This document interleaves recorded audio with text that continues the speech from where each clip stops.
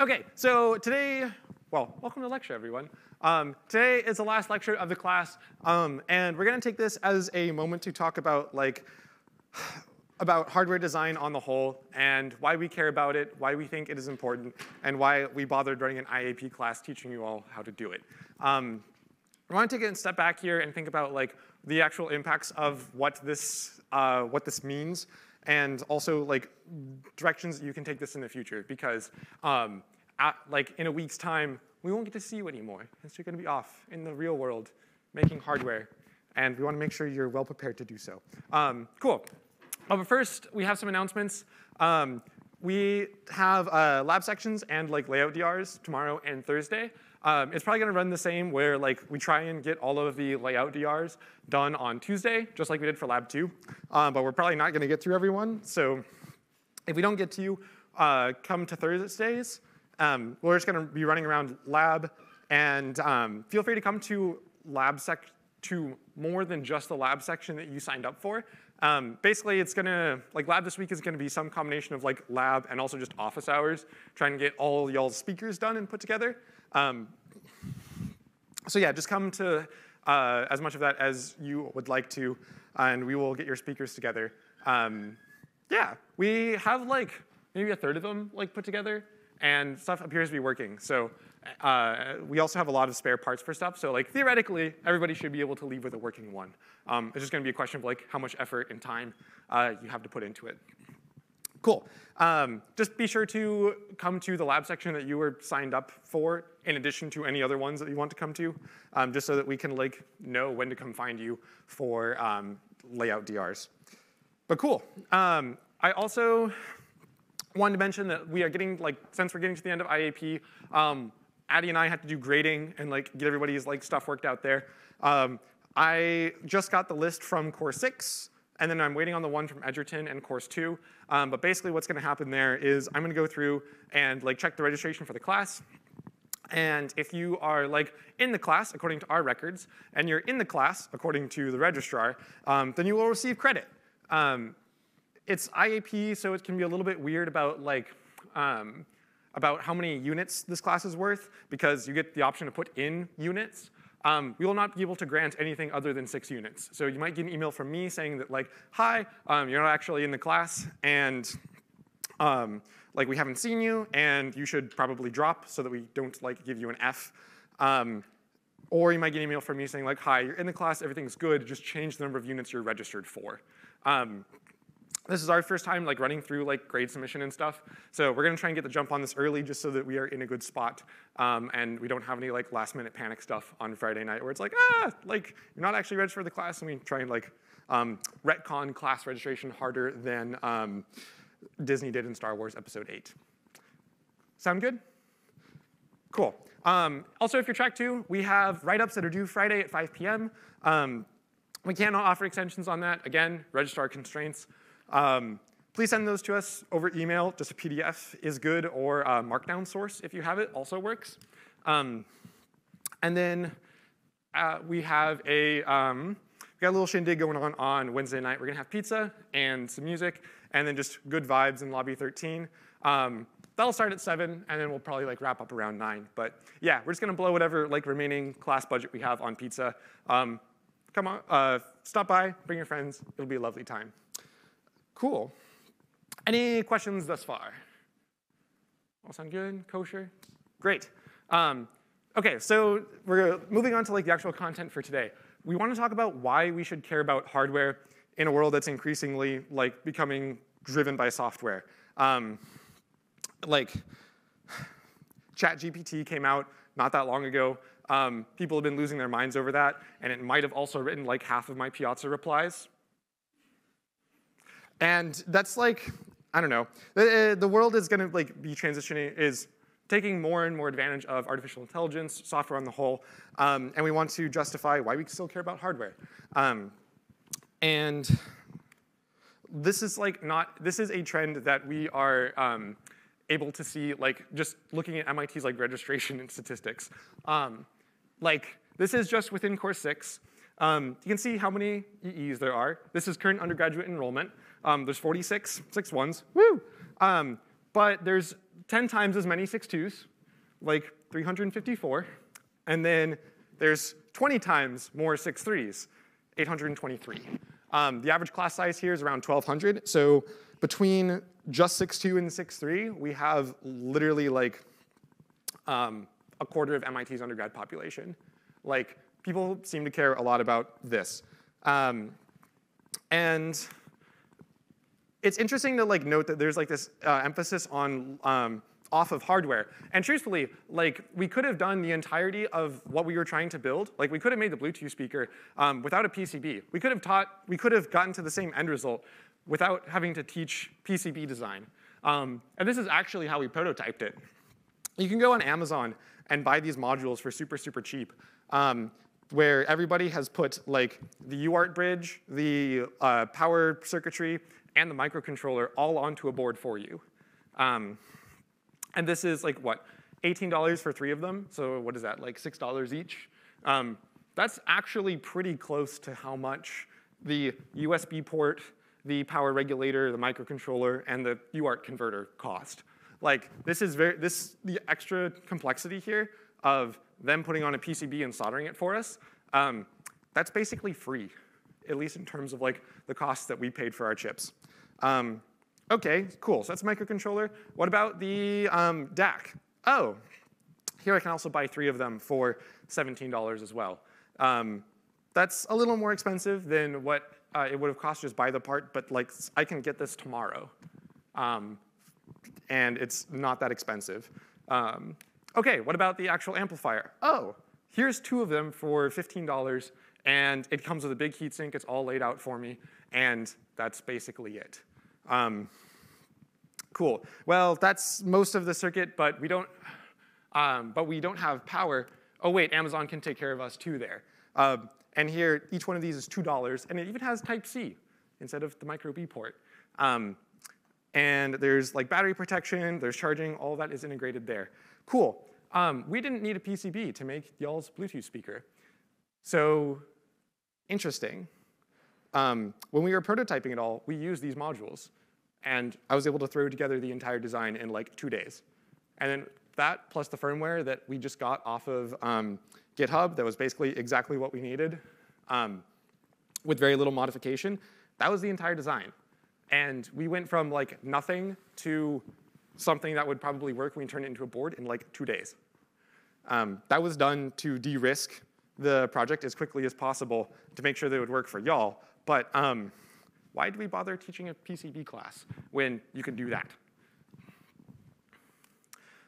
Again, going back to the numbers here, if there's like this big, if hardware is like such a commodity to the point where I can buy it for very little cost, very little overhead on Amazon, have it delivered tomorrow, and then build my stuff with that, why do I care about making boards? Why do I care about doing hardware design? And I think that a lot of undergrads kind of feel similarly, right? Like, why would you want to go be a 6.1 and like, think about like resistor dividers and capacitors and all that stuff when you can just buy it as a board, plug it in, use the manufacturer's recommendations and code you found on the internet, and then you're done? It's a valid question. And let's say like, OK, well, maybe like all of these modules that we're buying off of Amazon and putting together, maybe that's more of like a 6.2 kind of approach. Maybe 6.2s care about that because it's like there's some firmware that goes on that ESP, and then there's some like other circuitry. We got the DAC, we got the amplifier, all that lives. All of that lives on there, and so maybe we say like, okay, it's just 6.2s that care about this. Maybe let's try appealing to the 823 6.3s, right? Also unrelated, I have no idea why like there's 0.5s in any of this. I don't know what half of a like computer science and molecular biology major is. If anyone knows the answer to that, please tell me afterwards. I'd love to know. But anyway, if we assume it like, let's try appealing to the 823 whole, not cut in half, 6.3s. OK, let's look at computers, right? This is ENIAC, and it's from the 50s. This is like the OG computer. Does anyone know what it was made out of?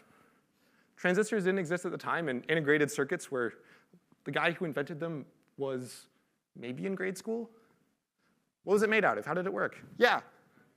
OK, vacuum tubes, and what else?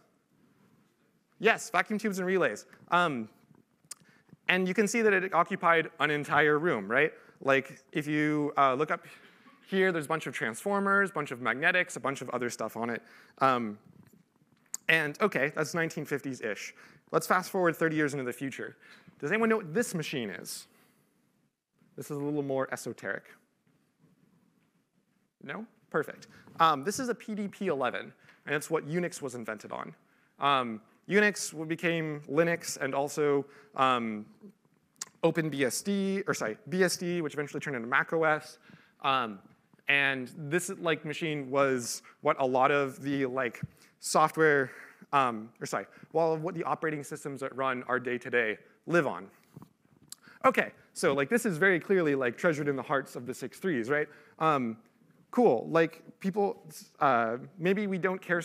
Maybe 6.3s don't care so much about the hardware for hardware's sake, but merely just wanting something fast and that's quick that they can run their algorithms and their software on. OK, let's take that line of thought and let's go forward another 30 years. This is a Google data center as of 2010-ish or so. And after all of that technological progress that we've made over now 60 years, we started in the 50s with ENIAC vacuum tubes relays. We then moved into the 80s with the PDP-11, and then we kept going another 30 years, and now we're here. Well, over there, we started with a computer that occupies the size of a room, and then we went to a computer that occupies the size of a cabinet, and now we're here just buildings, just entire buildings, just computers, right? So maybe we should care about hardware just because we don't have buildings full of hardware, right? That's actually not the case. Over that same 60-year interval, we dropped the notion of running programs on punch cards. We eventually went to running programs on machines with tape. And then we eventually moved on to not really caring about the machine that we were running on with cloud computing, right? In the 50s, you'd have to have all your data in the machine with you. Now that we have cloud computing, it doesn't really matter. Your machine can be disconnected from you, and where your code runs doesn't actually matter that much to you. So, OK, interesting. At least we've taken this one step further in recent times with things with this particular concept called serverless compute, which basically means that not only do we not care where the computer is that's munching on our data, we also don't even care what the computer is. We don't care who made it, where it lives, what kind of processor it has, or even what operating system it runs. All we care about is that it performs some function that we want. AWS Lambda is one of the more popular solutions for this. Basically,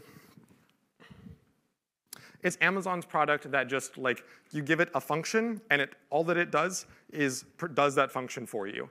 Let's say that in this case, I stole this off of some of their marketing materials, but the application that they're going for here is let's say that you're making an app like Google Photos, or I assume it's Apple Photos, iCloud Photos, forget what the exact name is. But let's assume you're making something that you take a picture, it stores it in the cloud, and you can go download it on whatever, right? Well, you can accomplish that with 4 blocks here. You just need somewhere to put the photos and something that will automatically trim them to the right sizes and put them where you need to go. You don't care, in this scenario, when you do design at this level, you don't care about where the processors are, you don't care about what the servers are, you don't care about what operating system they're running, you just care that they do the thing. OK, so how do we tie this back to the interests of our 6.3 friends? Fundamentally, we have modern software engineering is so far abstracted from the computer that it's running on to the point where the computer itself is just a commodity, just like the the parts on the Amazon PCBs from before. The computers themselves, you don't care where they are, don't care what code they're necessarily running to. As long as they're on the network and we can ask them to do arbitrary things, that's all we care about. And so this is how big applications are built at scale, because you can just go to Lambda and say oh, how many requests do you want to be able to process per second, and just turn that knob up as you need to grow your software. Anyway, I'm being a little high level and quick here because the exact methodology of how this works isn't terribly important. Just know that like in modern software development, we are super far abstracted from the actual hardware. So if we didn't even need a PCB before, we now don't even need a PC. Cool. So like the takeaway is that the circuit components themselves are commodities. We can get them super cheap and super fast. And also, the computers themselves are commodities. They are completely invisible to us, and they're completely invisible to us, and so you don't care where they live or what's going on with them or how much power they consume or how loud they are or anything like that. So all that to say, do we keep electrical engineers around just to keep the wheels turning, just to keep like knocking a % or two off of power consumption or adding a little bit to performance maybe? Or maybe we just keep them around to make those little Amazon modules for us, right? Is that all we do? Yes, exactly. That's all we do. I'm glad you've enjoyed the class, and we'll see you later. No, I'm kidding. Like, no, there's so much more to it than this, right? Like, yes, if you go look at Amazon and where commodities are traded, you will find commoditized hardware engineering. And you go look for the same thing in like enterprise software. The people who don't care about anything other than just making sure that like Twitter doesn't catch on fire, which seems to be hard nowadays. If you go look for commodification, you'll find it, right? Like, at the end of the day, all the stuff runs on hardware, but the interesting bits of hardware are not found in AWS or Amazon Marketplace. So the purpose of today is to tell you where the cool stuff is, why we care about it, and I'm going to do that by like starting with some technologies and building up to some applications that people care about. And then Addy's going to take over the second half, and then he'll work the other way. He'll start with things that people care about and work down towards hardware. And somehow we'll make this beautiful, like, ethical hardware sandwich that is delicious and hopefully makes some sense. Does that sound okay? Cool. Sweet. So let's start with some small problems to begin with, right? Climate change. We've talked a lot in this class about like energy and power and how to move that around in a way that like produces useful things. I mean, we started out with a hydrogen-powered motorcycle, right? And we've had a lot, and between Addy and I, we've had a lot of experience on electric vehicles, right? And the current trend in the world appears to be like scaling down manufacture of internal combustion cars and replacing with EVs. And the reason for this is because a quarter of the energy that the world uses goes into transportation. Cars aren't all of that. There's trains, there's boats, there's a bunch of other stuff, but cars are the ones that like the consumers have the most amount of choice over. So we see like EVs, and especially with like bigger ones. This is the Tesla Semi, but like we've seen Teslas for a long time now. We're starting to scale it up to larger and larger applications for larger and larger transports to have a bigger dent in the market.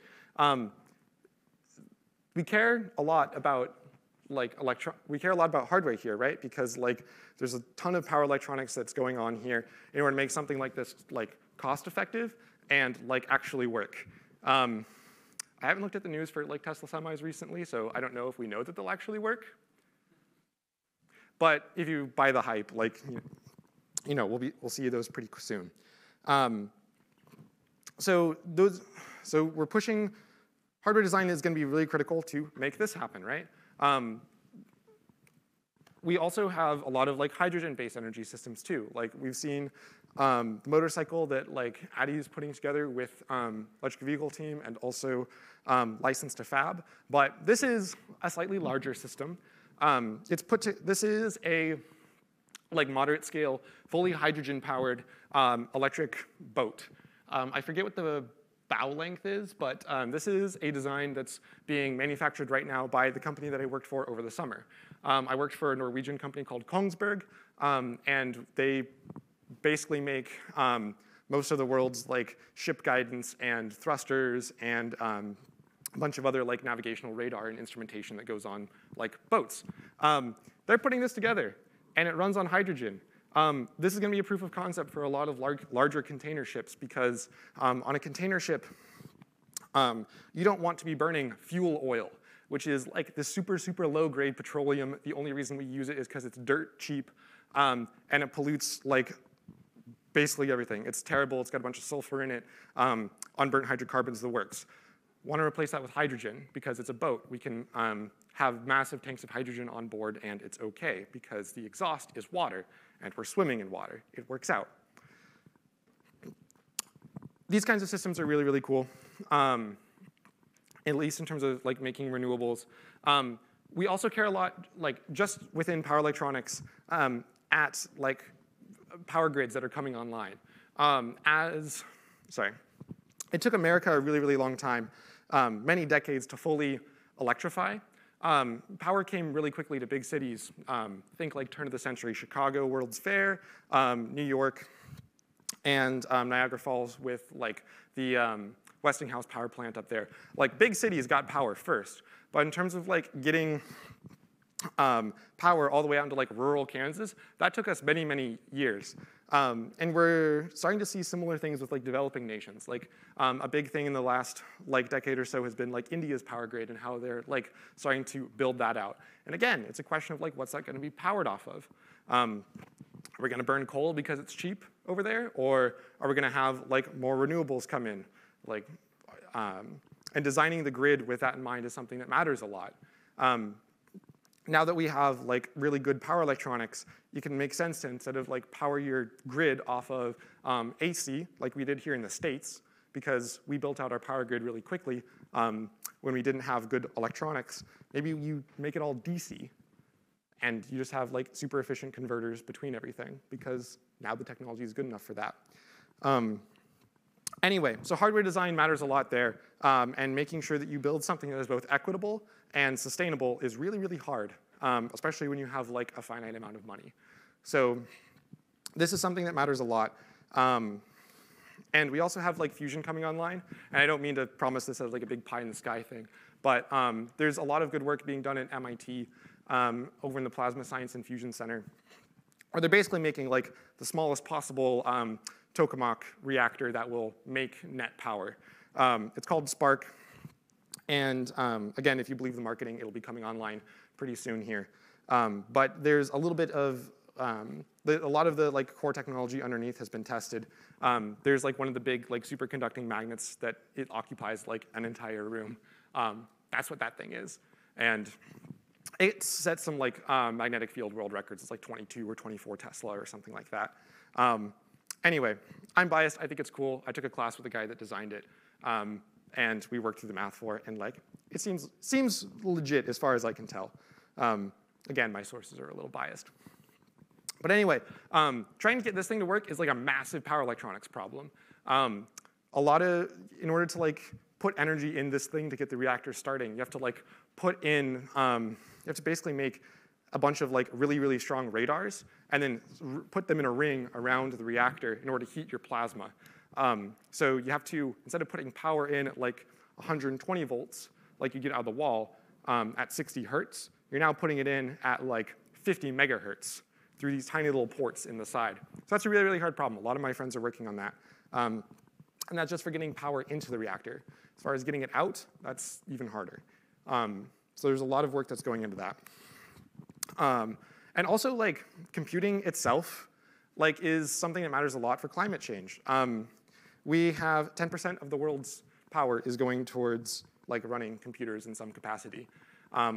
Previously, that number was around 11%-ish, because Ethereum mining used about 1% of the world's like total like energy, and then they switched the algorithm that they use for. Ethereum relies on a concept called proof of work. They switched it to be more power efficient, and then like the entire like world saw their like energy consumption drop like overnight, which is kind of insane.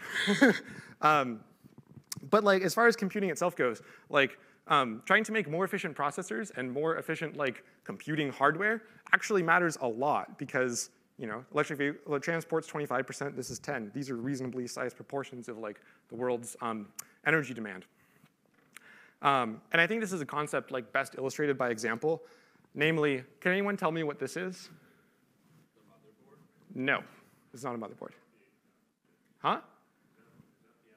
Yeah, this is the M1 chip family from Apple. And like again, take this like these are the M1 set of chips. These were released like around 2020 or so. Does anyone know what the defining feature of them is? Not that it was just made by Apple, but what makes them special? Anyone? Yeah. It's not RISC-V, but it's ARM. Yes, you're right. These processors use an architecture called ARM. Most computer processors historically have used something called x86. x86 was a big, sorry. All a processor architecture means is like how it formats the instructions that it executes. And x86 was made back in the 80s, and we've just been extending it a bunch since. And this has led to some processors that are like large and powerful, but also really bloated and power hungry. So Apple had a bunch of experience making chips for iPhones and whatnot, and so they decided to make a desktop version, and we got the M1 family of chips. This is not hardware design in the sense that like you can buy a PCB with this on it on Amazon, but this is absolutely hardware design in terms of like computer architecture. This has been some of the most exciting stuff that's come across the field in a very long time. And I can confidently say that just because I spent a lot of time last semester like teaching the intro digital systems class here, where we spend a lot of time designing digital systems, designing them in a language called Verilog, and we talked to a lot of the people who had worked on these chips. These things are insane. The reason why is because ARM just has like a far smaller power footprint than x86 does, which makes it so that I can like have my MacBook. This has an M2 in it. I had to charge it like once this weekend. And I was basically using it like all the time. The power density, the power footprint on these is like super low, especially for the power, or the performance you get out of them. And so these are, entering into laptops, phones, iPads, and whatnot right now. But they're also kind of going into server applications too.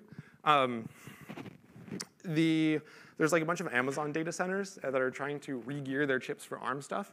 And we're probably going to see a pretty, hopefully we see a dent in power consumption compute-wise as a result. Because, percent power that we save there, if we save a percent of power in our chips, that'll go into, we'll directly see that in energy consumption globally, because it's all just been scaled up to the data center scale. This stuff is awesome. If you're interested, definitely take 6111, or it's 205 under the new numbering system. But computing itself matters a lot. And let's say that silicon isn't your fancy. Or actually, never mind. Does anyone know what this is? It's a little esoteric. Any guesses? Yes? It's an NVIDIA GPU, yes. This is the NVIDIA A100.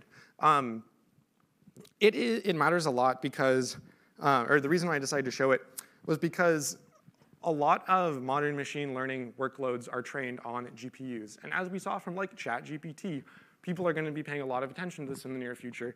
And even if we don't make successful AIs as quickly as we want to, there's going to be a lot of people trying to train neural nets. And so this chip, this GPU is an NVIDIA product that was released, I think, around 2020 or so, and they use it in data centers, in massive scale. It goes into something like this, where they stack 8 of them into a single server chassis, and that's the CEO of NVIDIA, and apparently he keeps one of these in his kitchen. There's also another GPU over there right next to his pepper grinder. I guess that's what luxury looks like, right? Also to his left, on their side? As far as I know, those are the CPUs that run the GPUs. So maybe. But yeah, they stack a bunch of these into these big racks, right? And then you shove a bunch of these into a data center, and now people can come train their neural nets on these things. This is the industry standard for training stuff right now. These are graphics card, they're GPUs, but like they've been geared for machine learning stuff. They're not your like RTX like 4090 that you overpaid for or something like that. They're a little special in that regard. But they're like basically the de facto standard in terms of like training models right now. A big rack full of these is what ChatGPT was trained on for like a year or something like that. I could be getting that confused with GPT-3. But anyway, this is what like modern machine learning runs on. This is its bread and butter, right, in terms of like hardware stuff. The problem is, again, that these consume a lot of energy, and you can only guess how expensive these things are. I was looking around, and if you try and buy one of these like on its own aftermarket, and you're not like a big server, or you're not a big data center company or something, they'll run you about like 10K each. So this is where modern machine learning like hardware lives. But let's say you want to do something a little bit different. Does anyone know what this chip is? Or if you don't know what it is, can you tell me something that looks a little strange about it? What does this chip have going on with it that other ones you have seen might not? Yes? Huh? It's a photonic chip. How do you know that? OK, yeah, exactly. It's got like this tube going in, right? This little like doodad here. This chip does not have, well, it has silicon on the inside, but it's not used like normal silicon. This is a photonic chip made by a company called Light Matter, which is, I believe, an MIT spinoff. The interesting bit that LJ pointed out was that it has this little like tape going into it. That's a fiber optic cable. The way that we use these computers is for, excuse me, we use light to do the computation here. We don't use like silicon transistors like you've seen in normal GPUs. It's all done with light. And it's a lot easier to like let light propagate and do its own thing than it is to like turn a transistor on and keep it running. For this particular chip, I do not know how much it costs, but I do know how much performance it has. It'll do 10 times what a single like A100 will do at 1/10 the power. That is a 100x improvement in performance per watt. That is 2 orders of magnitude difference that this thing makes in like in machine learning performance. And fundamentally, at the end of the day, you're paying for power, right? So like in terms of machine learning per dollar, like this is a 100-fold improvement. This thing is kind of insane. Again, it's a startup that has some marketing. These are still being built out and put places. But if you believe the hype, again, this is something that looks really, really cool. But like this is where hardware design lives. Like people have to design the silicon photonics that go inside. And that's mostly a space that's being dominated by EEs and physicists right now. People have to design like the interfaces and the applications that like go on it. There's a lot of like algorithms engineering that's happening for these too. So like there's a lot of people working on it. But again, we need hardware for this. We can't buy this on a circuit board on Amazon. It just doesn't work like that. Cool. Or maybe you don't think photonic computing is such a bright idea. And maybe you want something else. Does anyone know what this is? Yes. It's a quantum computer. Namely, this is IBM Q System 1. IBM has been in like the supercomputer, like enterprise computing game since basically like it was invented. And they're doing a lot of good work on like modern quantum computers. This is the last generation of platform that they built. They're currently working on System 2. All of the pictures that I looked around for System 2 are like CAD renders. So like as far as I know, like they're going to keep that under wraps until they like fully announce it. But this is what people have been like cutting their teeth on, like quantum machine learning and like algorithms engineering on for like the last little bit. I actually, when I took 805, like the quantum physics 2 class, some of our PSETs were like making circuits that actually ran on these things. It was a lot of fun. So we like verified the Bell inequality and a couple other things on them. But this is where systems like this aren't fully ready yet. Neither is photonic computing. But in a couple, I don't know how quickly it'll happen, but in a few years, we're going to start seeing like actual applications running on these. Oh wait, we actually already have. Like, there have been some like semi-quantum simulations that were run on a lot of the COVID like viral structure back during the heavy days of the pandemic, where people were just simulating how this thing moves, so that we could try and engineer like drugs to like go in there and beat it up. New computing modalities are what's going to make this kind of thing happen in the future. As more pandemics come and we try and like do more drug discovery for like cancer and other niche things, like we're going to need compute for it. And silicon like has carried us. Silicon's done a great job, and it's our bread and butter right now. But we're going to need more as we start running into bigger and bigger problems as humanity. So anyway, there's that. Also, if you want to like take care of people and make sure that they don't get hurt in another way that isn't viruses. Oh. Okay, that's not going to work well. Sorry, the adapter for my like laptop is not very kind. What? Sorry, that's not the right video. What is happening?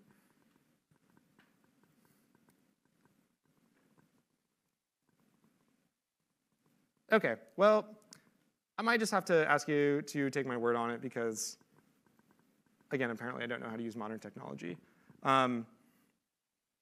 Maybe? Nope, that's not even the right video. Okay, great. Basically, like, I don't know if you've seen it, but like we now have Atlas running around with like grippers on, helping people do their jobs. They got it to the point where like there's somebody up on this platform here who like left their tools downstairs and just pushed a button. Robot came, like built its own platform, grabbed the bag of tools, jumped up, like flung him his tool bag, and then just like did a backflip off the end. I know people at Boston Dynamics, and like this was not something that like they just like typed out in an afternoon. This took a long time to coordinate and put it together. This is not a commodity yet, but trying to do code design of hardware along with robotics and physics and dynamics is something that we care a lot about, because like these, like Atlas is only going to get more like elaborate and more capable, and we're going to start to see it like crop up in other places. At least that is my hope. But like you need to maintain an understanding of what's happening in hardware, and in order to make something like this actually work. The software engineers here, even if they're like working on like front end or whatever, occasionally they'll just have to like dive into motor controller code and like figure out what's going on.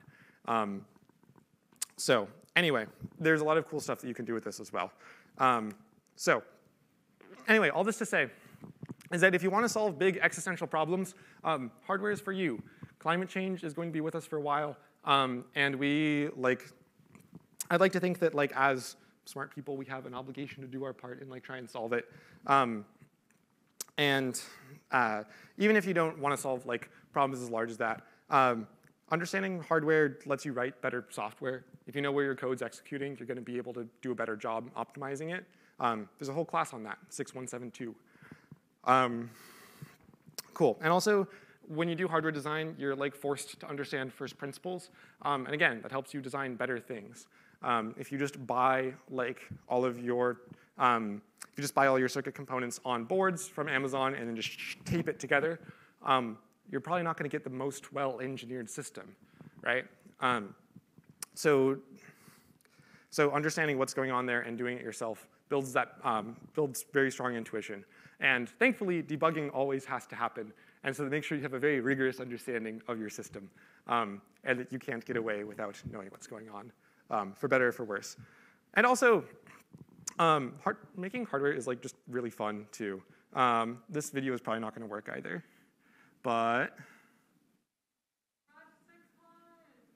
yep, no, this is not going to work. But yes, basically this was like the Model S Plaid.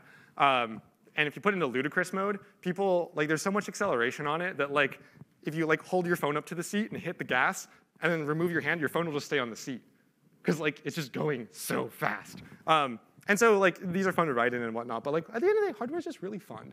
You got a lot going on with like, debugging certainly like makes it interesting, and there's There's a lot of nuance to it, but at the end of the day, we think it's really fun. You can solve a lot of cool problems with it. So anyway, with that, I'm going to pass off to Addy, and he's going to like come at it from the other direction of like big societal goals and then like down into technology.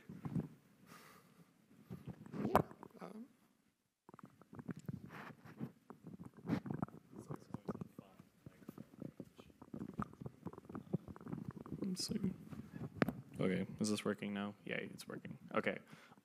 So Fisher's goal for the first half of the lecture is kind of to tell you guys about like, here are a whole bunch of like super cool things in hardware design. I think a favorite example you put up is the Apple M1 chip. For those of you who don't know, the M1 chip is like a huge leap forward in what computing can do. It was fundamentally hardware design enabling even better computing systems. And I think one thing I would like to add to what Fischer said is the M1 chip has both the processor and the graphical processing unit inside the same chip, and they both share the same memory. And this was a fundamental hardware design change, whereas normally like you have a processor, a GPU, memory for the GPU, memory for the processor, and anytime you want to get data between anything, you have to copy stuff over. The reason the M1 chip is so fast is because it has a shared block of memory, and it doesn't have to continue to copy back and forth. And this fundamental change in hardware enables like huge advances in computing speed and also power. So like, I mean, just an example, like what Fischer is showing you cool technology. What I kind of want to do is approach this from a different side, like Fischer said. Who here is familiar with the UN Sustainable Development Goals? Hands up. Okay, we got a couple. For those of you who don't know, you're about to know, and it's actually very important because for one, there's not a lot of things I can stand up here and tell you that this is like an absolute truth. But like, I think what I'm about to say that like the UN Sustainable Development Goals, make no mistake, are the biggest problems we face as a society today.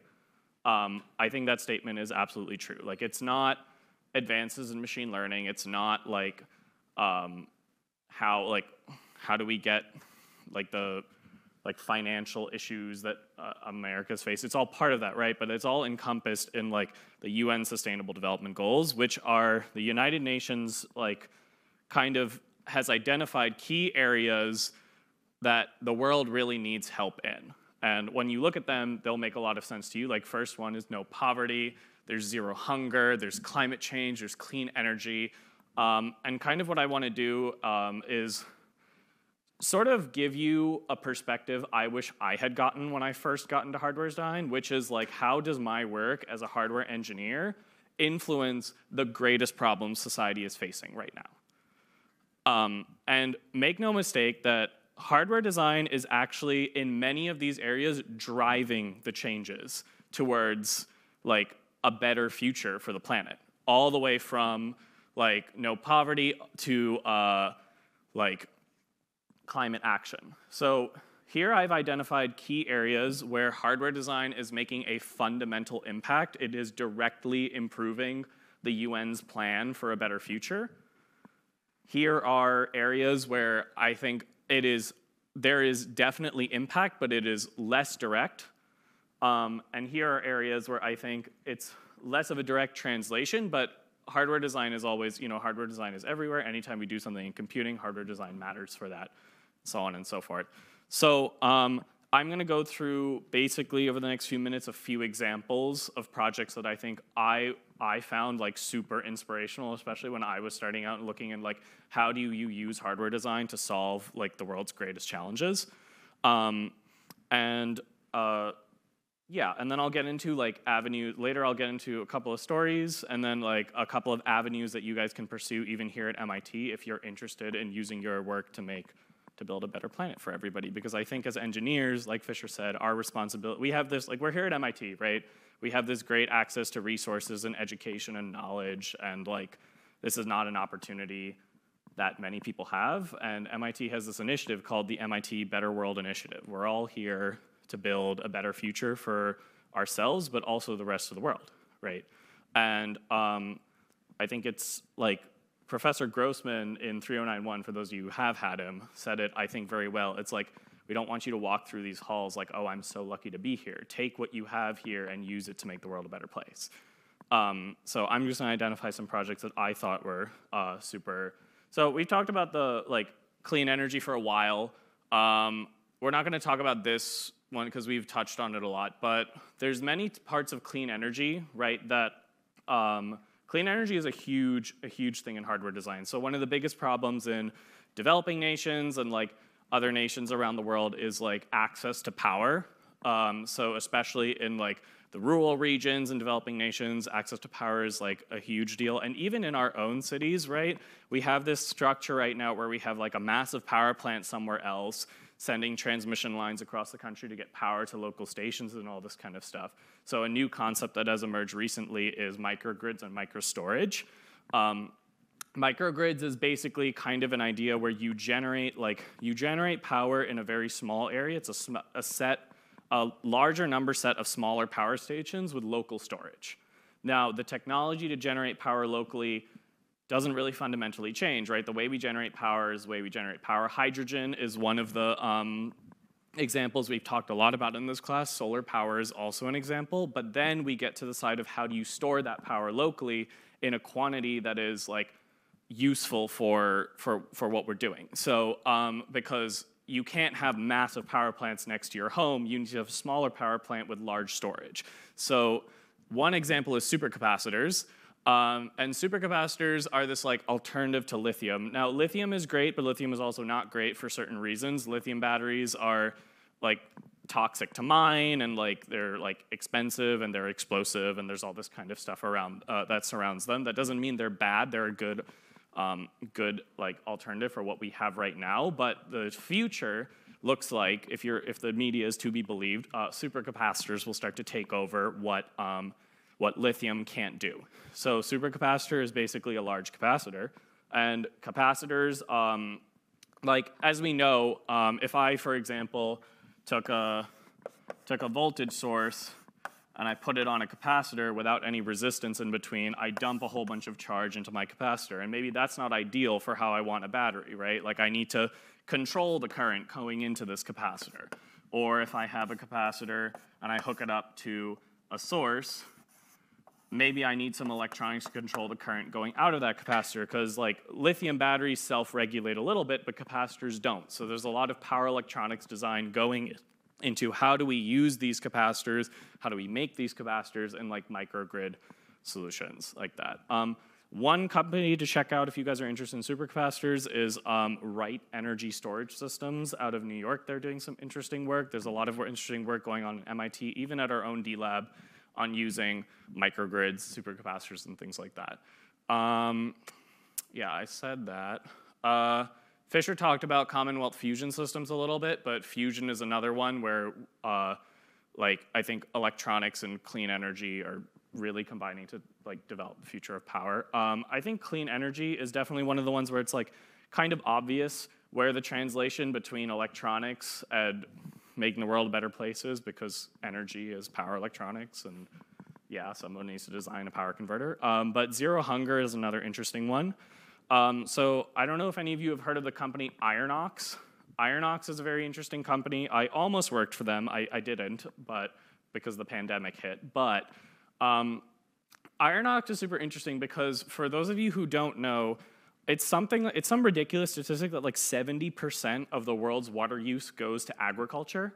It's some insane number of some insane amount of water, and of course water is fundamental to agriculture.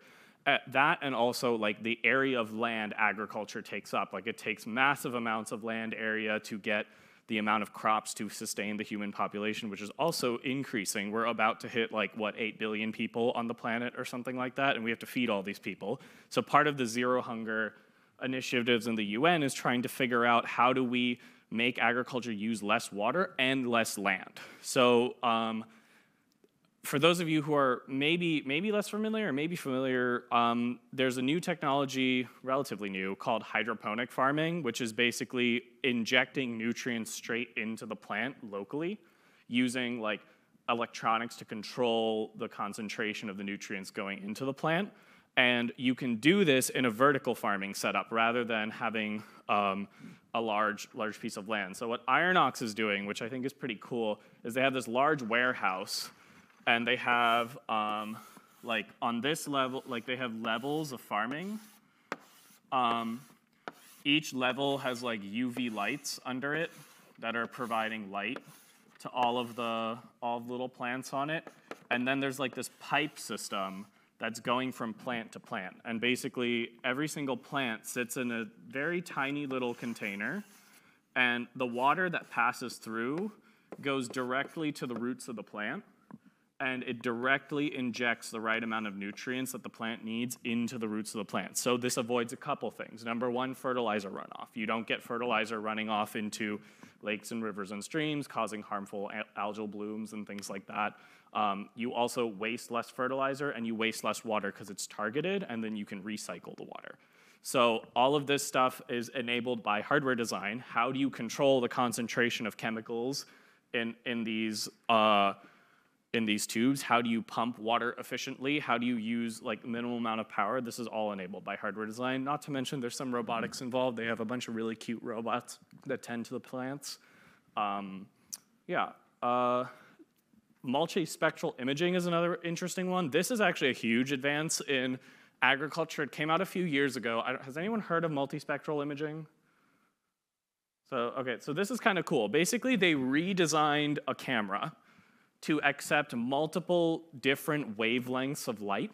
I don't exactly know what the wavelengths are. You can read a little bit more about it. It's a couple like DJI, AG Eagle, and Pix4D are all companies working on this kind of stuff. But they redesigned the sensor of a digital camera to accept different wavelengths of light. And when you take the readings of the different wavelengths of light, you can calculate, just by pointing the camera down at the plant, you can calculate certain like types of plant health and things like that. So you can calculate the chance that a crop has a certain disease. You can calculate the chance that a crop will survive. You can calculate the area of your farm that is like healthy and not healthy. When you can predict when you should rotate crops and things like that. And like, it's fun. Like, if they hadn't redesigned the camera, this wouldn't have been possible.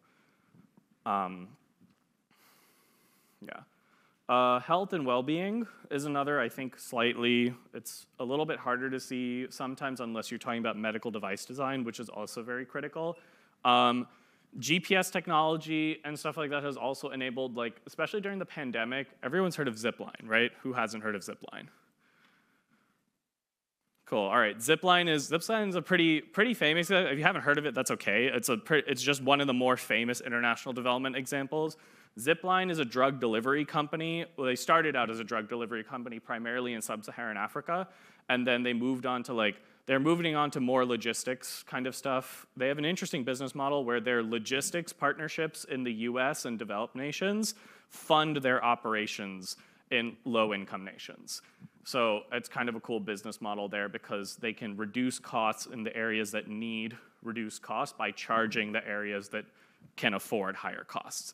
One of the things they do is, one of the biggest problems was in sub-Saharan Africa, vaccine delivery is a huge challenge because you need to maintain a certain temperature of the vaccine. You also have to get it there quickly.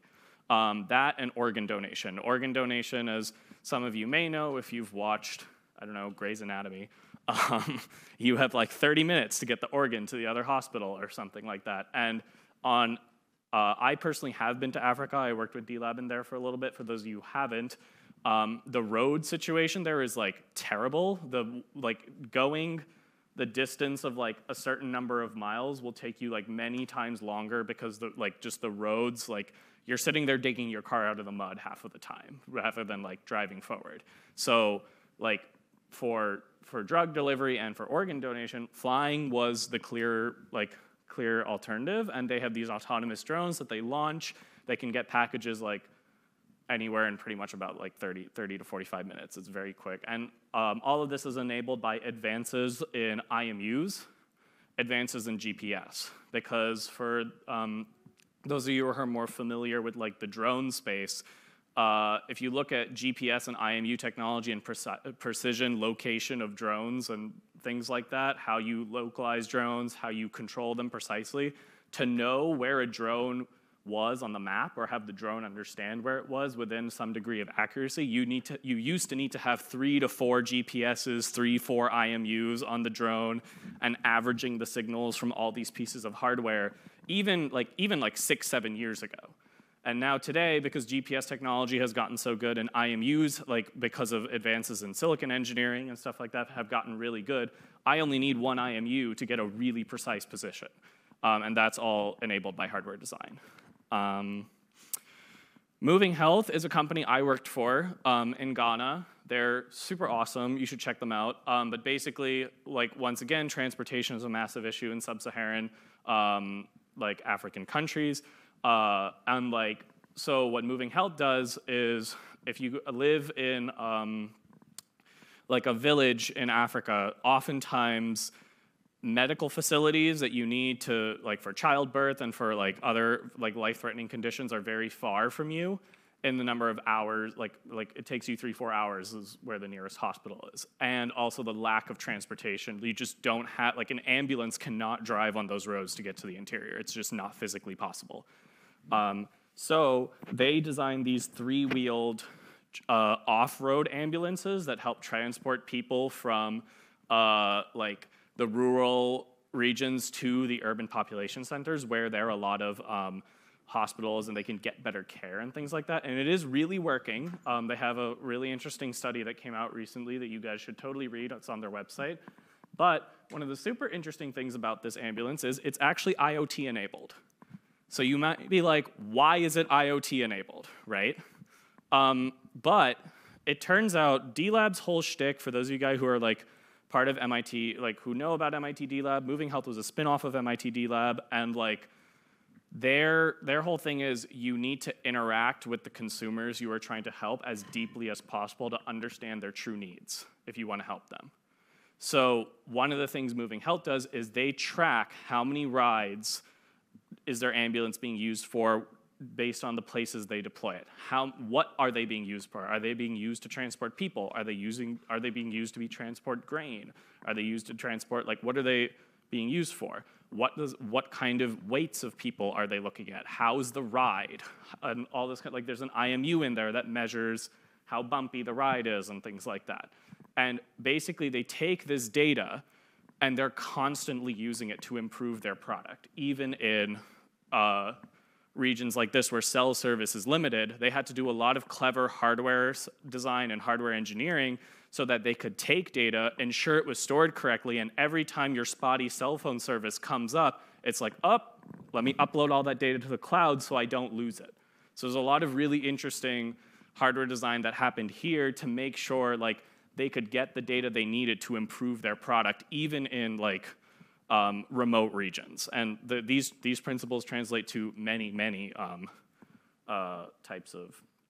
They basically identified like, here are qualities we need to track to make sure our product is affecting people positively in the ways we think it is. And then they designed a PCB that goes on this ambulance to track all those things. I don't have a good link for this. I'm pretty sure someone in the class is working on this.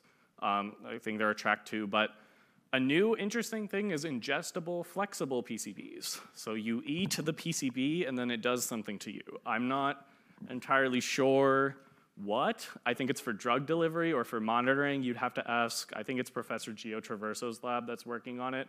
Anamka is also working on it as well.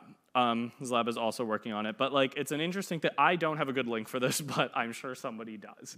But they are very interesting. Flex PCBs.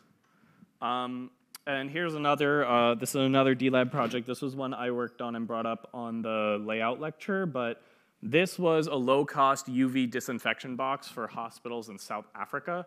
During the pandemic, one of the issues was like, you know, doctors would come in, they have all their like tools and their phone and their stethoscope and all this kind of stuff, and it's all dirty from like, has germs on it from like contacting patients. And to minimize the spread of disease, they wanted a UV box, you know, like phone soap. You put your phone in it, you blast UV light on it, you take it out, it's disinfected, yay.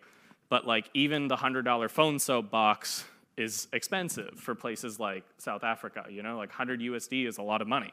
So they were like, can you make a medical grade one for our hospital? I will come out with a disclaimer. The answer is no, we couldn't. It was too expensive, but we tried really hard. So like the fundamental problem was not could we get the cost of the PCB down. The fundamental problem was we used UVC LEDs, which are LEDs that emit UV light, and those are just ridiculously expensive. They're $35 an LED. Couldn't get the price down. However, we did figure out later, and the solution we ended up recommending is if you make a PCB that can drive mercury, mercury bulbs can emit UV LEDs, and those are much cheaper. We didn't end up getting there because it was a semester-long project, but something if anybody wants to look into. Yes. Sustainable manufacturing, plastics. Has anyone heard of Precious Plastics? Great, these guys are awesome. Like they're doing such cool work. Plastics pollution, for those of you who are like, okay, that you empty your water bottle, you put it in the recycling bin, you're like, oh, I'm such a great human, I'm recycling. Here's some news flash for you. 90% of plastic waste is actually not recycled. And the reason for this is China, with their something sword policy a while ago, actually stopped accepting US plastic trash because our plastic was too dirty for them to recycle. So now our plastic, and we don't have the facilities in the US to really recycle them properly, so our plastic ends up on beaches in Malaysia and Vietnam and other countries, not our beaches. So we are ruining other people's livelihood because we don't know how to deal with our trash.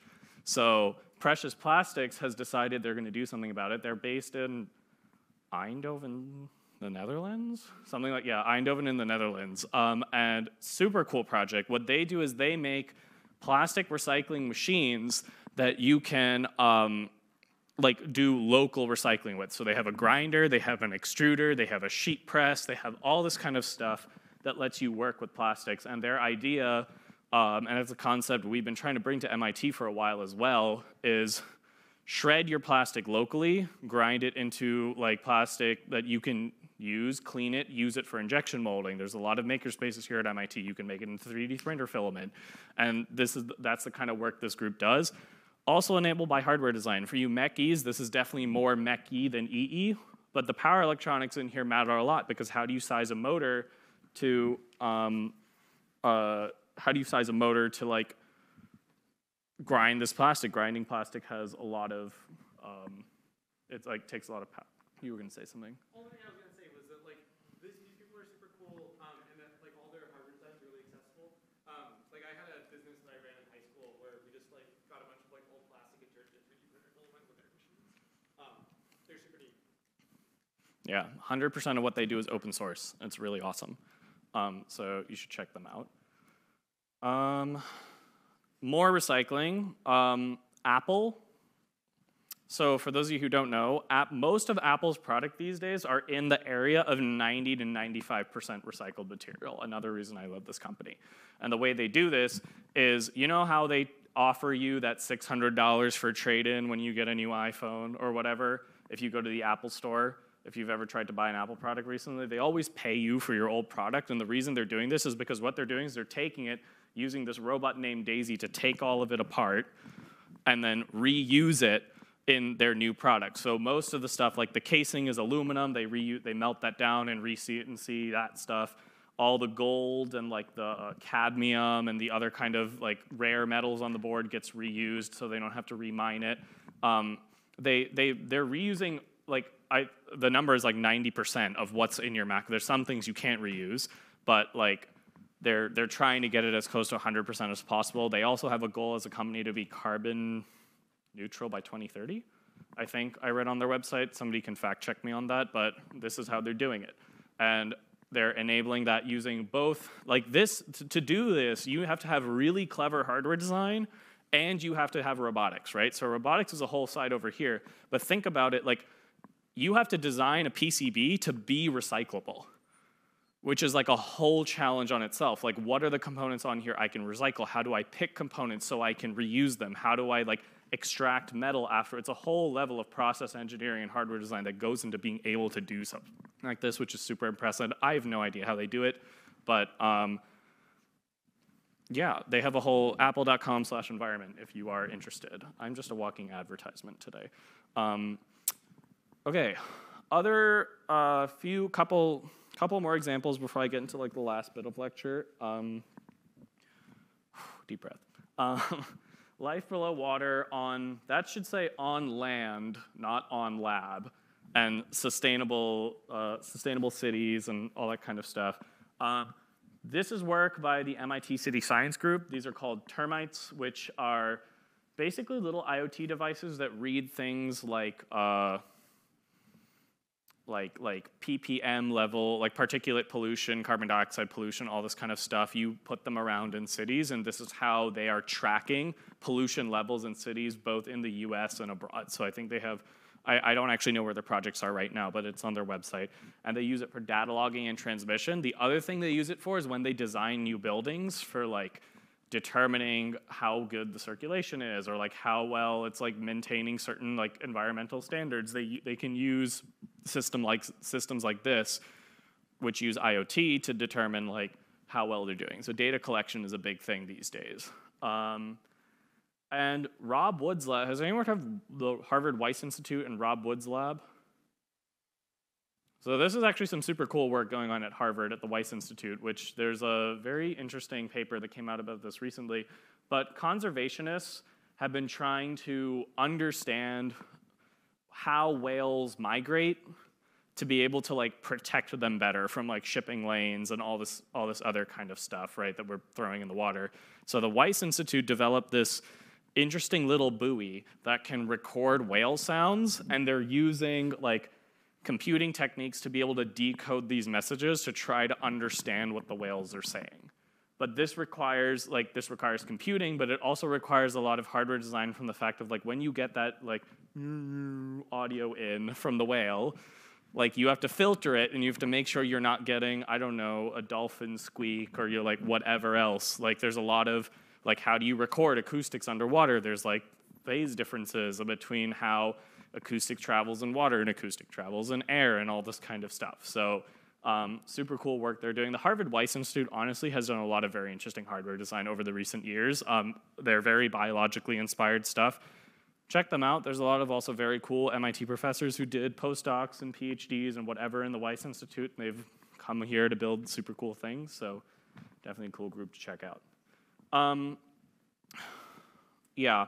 So I also wanted to tell a brief story about my high school chem teacher and why she's my hero, because I feel like a lot of the time these days we go online and we see like, oh, Elon Musk is a hero, or like this person is a hero, or Jeff Bezos has so much money, and like all this kind of stuff, right? And like those are the people that get credit in the world. But those aren't the people I feel who should get credit in the world. I feel like my true hero was my high school chem teacher. She very sadly passed away last year. But she's been a huge inspiration to me personally. And I think all teachers for me are huge inspirations because they take the time to try to get us to learn more about the world.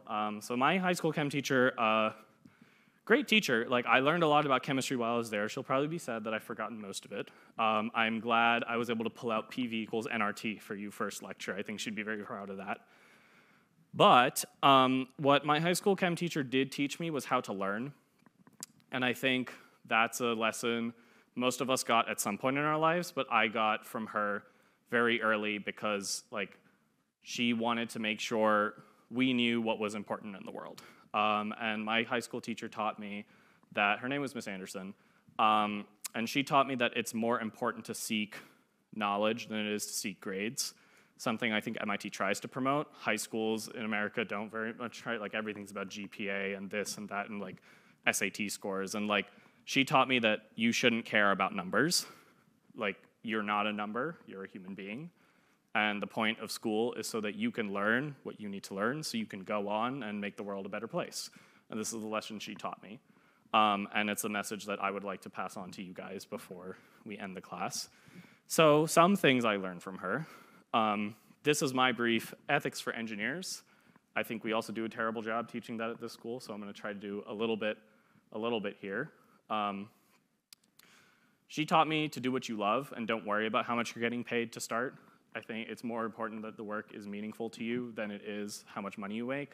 Like, yeah, you can go work for Google and get like a 6-figure salary right out of college, but if you don't care about what you're doing, there's no point, you know? And that's like, I'm not saying do hardware design. If you don't love hardware design, don't do hardware design. But like make sure it's something that is meaningful to you. Like pick a problem that really means something to you and try to solve it with everything you've learned in this class and at MIT. Work on things that align with your values. Many of my friends do things, and I'm not faulting anybody for it. Like I know we're all at earlier stages in our careers and things like that. But many people I know, and I have also at some point in my life, accepted a job or an internship from a company that's not super great.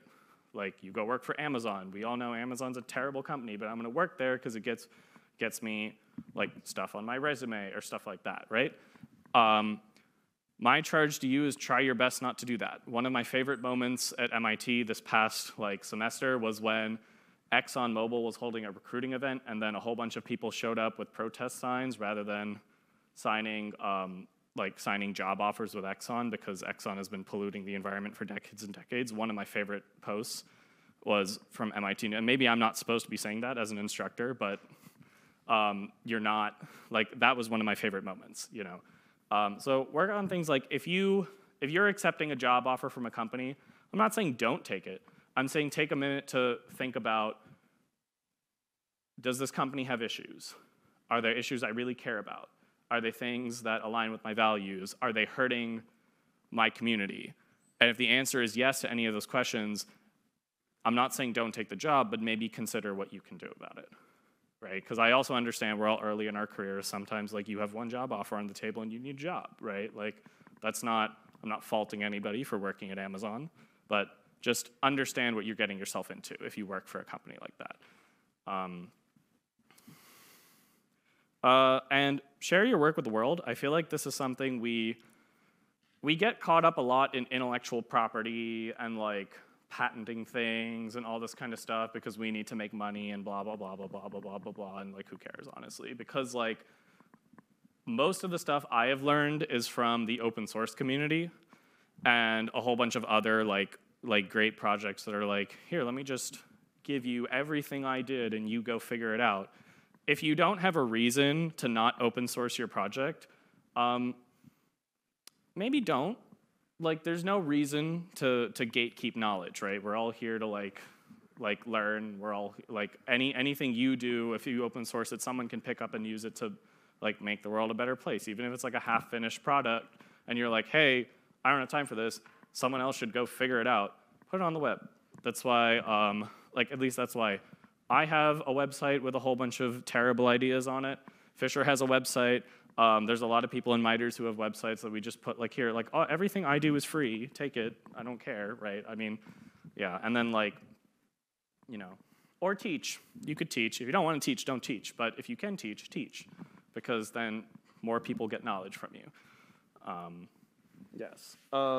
Another brief point on the whole making money thing, just because I feel it was nice to hear it when somebody told me, so I guess I'll tell you, which is I mean, Fischer and I are grad students. We don't make a lot, but our work is meaningful, and I can still open source all my projects, and that's enough for me, right? So the excuse that I don't make that much money, I need to keep my intellectual property so I can start a company someday. Maybe if that's your plan, that's not a problem, but you don't have to do that. Don't listen to anybody who tells you you have to keep everything you make close to your chest so that you can make so much money in the future. There are more important things in life, right? We're fine, on average. There are people who are not fine. If you're not fine, then please, we try to help those people as much as you can, you know. But we don't. I make jack, so yes, just. Because we don't say it enough, be kind and compassionate to people, and go out and make a positive difference in the world. Yes. Other people to check out, MIT D-Lab honestly has taught me so much of what I know in terms of applying technology to the real world and making a positive difference. Try to take a class with them if you can. I think everybody should take a D-Lab. Frankly, I think this is a better GIR than 60001, but that's just me. Solar Car and MIT Motorsports I will throw up here, and MIT EVT, Edgerton Center, I'll throw these up here because they're reasons, like many of the reasons that like I learned everything I know about electrical engineering from these groups. Fischer the same for motorsports. Definitely check them out. Their teams are a lot of work. Also, Arcturus is another Edgerton team. They're over there. They're super cool too. Sorry, I should have thrown your logo up there. But they're super cool. All of the Edgerton teams, like really super cool teams. Check them out. They do a lot of really cool building stuff. I'll leave this up. I think this is I'll leave this up as you guys are walking out. This is just a list of classes both Fischer and I thought were really cool. I don't know if there's anything specific to point out here, but yes, we'll put this on the website, yes. Thank you for a great class, and join us Wednesday night for food and music and good vibes.